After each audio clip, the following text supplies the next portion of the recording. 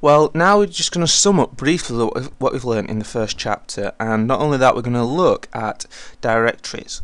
Now, if you actually need any support on directories, if you just look on the forums, because there will be a topic that is just on about setting up directories for Pascal and Free Pascal, because there are slight differences. Okay.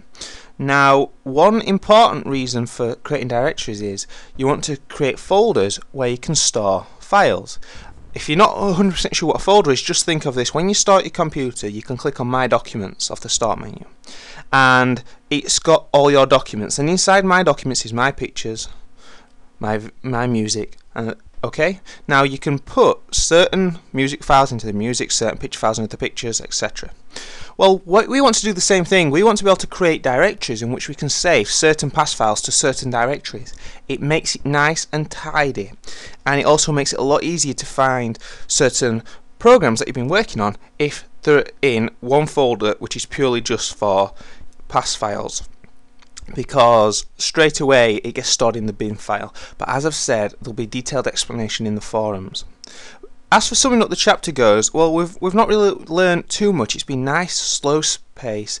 We've been introduced to Pascal and Free Pascal, should I say?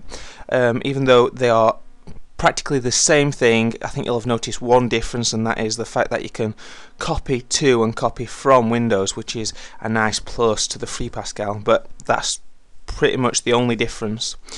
And we've just learned a few statements: write, ln, write, and read ln, and we've also looked at annotation. And those are the fundamentals of programming.